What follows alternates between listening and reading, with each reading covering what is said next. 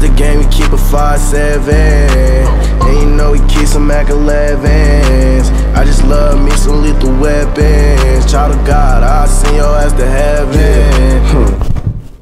So last week we decided to go to Vegas. Well, I didn't want to go because I know how hot Vegas can be, but Alejandro always has a way of persuading me to do things I don't want to do. And for some reason, we decided it was a good idea to take a 21-year-old car. And I even told Alejandro that it wasn't a good idea, but he was like, nah, we'll be fine. It's just a 4-hour drive. So we start driving. We're driving to Las Vegas. It's a 4-hour drive and our car's breaking down. I mean, the oil's good. Yeah, definitely. Dude, I'm always so scared to be on the side of a highway. I just feel like one of them is just gonna fall asleep and just take us out. Oh my God, dude, that was so scary. Thought it wasn't gonna start.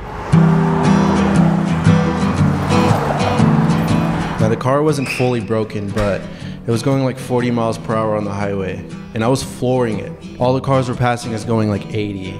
So we drive to the nearest gas station to get oil because we assumed that's what the problem was. Ow, so fuck. Hot. Yeah, that part's hot. I pour this in and it just blows up. So we get oil and we get a little bit of gas, and the car starts working again. We're chilling, we're listening to music, everything's going fine. But, however, subsequently, don't you just love it when there's a conjunction in there? Well, if you take a look here, it appears that the engine is now smoking. It looks like the antifreeze popped. What is that? The car literally overheated. That's how hot it was. And we had that car for 2 weeks. Fucking 2 weeks.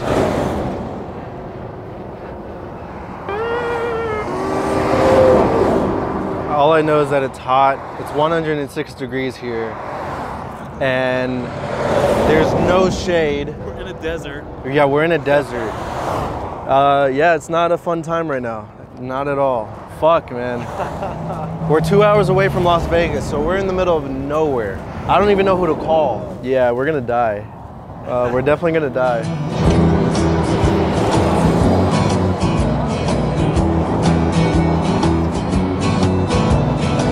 And it couldn't have broke down in a worse spot. I mean, we were in the center of butt-fuck nowhere next to a street called Zysis or Zesis Road. If you're anywhere near a road named something like that, that's how you know you're fucked. Oh, look, I sent you another address. Click on that one and see what happens. Hour 20 minutes. All right, so now we're just here in the car calling people to come pick us up. We might get an Uber. We might get an Uber. Yeah, we might good, man. We're, call some friends. Yeah, we're just on the phone. An hour and 40 minutes? I live an hour and 40 minutes out here. Look at my face. That's the face you make when you know you're gonna die. I mean, I was just convinced that this was the end. And my time has come. Every single ride was more than an hour away, and that's if they wanted to pick us up. And an Uber would have cost like $500. And it was hot. I know I keep saying that, but I need you to understand how hot it was. The only bit of breeze that you can get was from standing next to the 18-wheelers. God. The wind is crazy. It opened the trunk. So there's no Ubers. Every friend is like an hour and 40 minutes away. I'm gonna post on my story to see if like a fan can pick us up. That's so scary. Yo, so our car just broke down and we're on the way to Vegas. We're about like an hour and 20 minutes away from Vegas. If anybody lives in Vegas and you can pick us up, DM me. Dude, my phone isn't even working because it's overheating. Look at this, my phone is bugging. Our car just ran. We were on the way to Vegas. We're about like... Hopefully that gets out to the world and someone sees it and comes picks us up. Even the water's hot. This is hot. I mean, dude, you can't fake 106 degrees. Like the camera feels hot. This car is done. Like, you probably have to leave it here. Because it's not worth getting it towed, it's not worth fixing it. No, yeah, fuck this car. We called the mechanic. And basically the mechanic said that the car overheated and it blew a gasket. Then Alejandro and Brandon start to strip down and they try to hitchhike. Dude, what are y'all doing? Help us, dude, you're not gonna get any rides like that. If you try hitchhiking with no clothes on, that's basically filtering your drivers to only being serial killers or rapists. If you were a gay guy driving down the street, we would be like your fucking holy grail right now. That would be true, dude. I don't know why they chose to do it that way, but this one guy actually pulled over and he was definitely a serial killer. He was kind of weird, so we told him, we're fine, never mind, go ahead, drive off. Yeah, but other than him, no one else pulled over. Not one person. Hundreds of cars passed by, and no one even stopped to check on us. Nothing. I wish it was like a skit we were doing, and we're like, oh no, just for the camera. Like, yeah, we're out here. But no, this is real. We're in the desert. This is real life. Look at all that. This isn't a joke. That is so far. This morning I ran 4 miles, and I'm fasting, so I haven't ate anything today. So that doesn't help at all. What? No, I'm not good.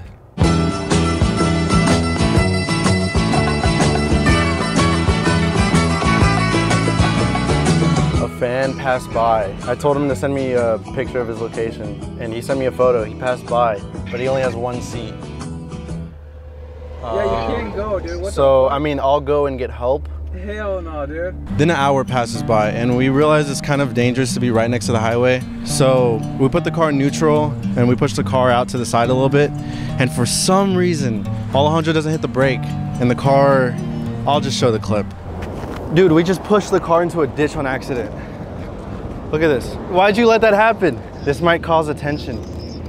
That's good. I can't believe you let it go in the ditch, dude. Yeah, why'd you do that? Dude, it just makes it look cooler, dude. You did not communicate that effectively. It does look cooler. Dude, honestly though, look at this frame. Yeah.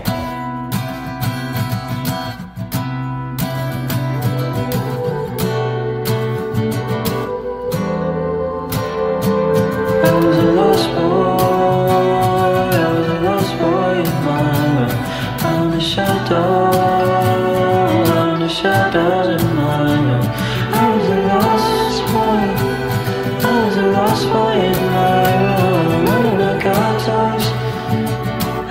God's eyes in my room. You know, actually, the situation isn't that bad. I'm actually enjoying this because it's humbling. This is like very low. You just need your telescope to be shifted a little bit. Because I know once I get back in LA, dude, I'm gonna be walking outside enjoying that breeze. I'm gonna be in my apartment, like, I can't take it for granted. And it can't get worse than this, right? Then a cop pulls up. I mean, because it looks like we died. And at this point, I'm like, fuck, okay, now he's gonna ask for my insurance, which I don't have, and he's gonna force us to get it towed and all this other legal bullshit. And to get the car towed would be around $400 because it was in the ditch. So we asked the cop if he could help us push it out so we could save a little bit of money. Oh, we got it. Holy fuck. We tried and tried, but that didn't work. We ended up waiting around for a little bit, and I guess the cop got bored or something, because he just left. He just left us there, which was a little weird because I don't think cops are allowed to just leave scenes like that. But hey, now I don't have to show him my non-existent insurance, so I guess that's a plus. It just blows up.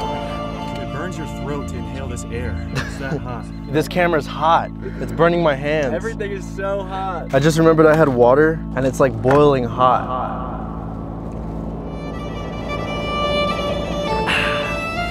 It burns. It fucking burns. Everything's fucking hot. And at this point, we feel like we're gonna die. I mean, the heat was immaculate. We're all dripping in sweat, and we're just convinced that this is the end. This is where we die. However, 2 hours later, Brandon's friends finally come with ice cold water and a working car. So we just leave the Honda Civic there because there's literally nothing else we can do. And the 7 of us squeeze into their car, dick to dick. But I'm not complaining because at least it was AC and at least the car was moving. Until. All right, so now this car is overheating. We're overheating and breaking down again. That's what happened to our car, and it just fucking blew out and caught on fire. Dude, are you serious? I can't do this. Yeah. How are all these people doing it so easily? What are we doing wrong? I mean, what are the chances that 2 cars overheat that day? 2 of our cars overheated. Your like coolant tank was open. Opening your car, so your coolant, like your coolant top was opening, your coolant's leaking out of your car. So we pour water in the engine thing to kind of cool it down, just so we can make it to some sort of civilization. And we actually make it to a gas station that's 5 minutes away. We buy antifreeze, and finally, we made it to Vegas, baby. See, I've been through the desert on a horse with no name. It felt good to be out of the rain. And then Brandon rents out the 36th floor Bellagio penthouse. Basically the best room that you can get in Las Vegas. Shout out to Brandon.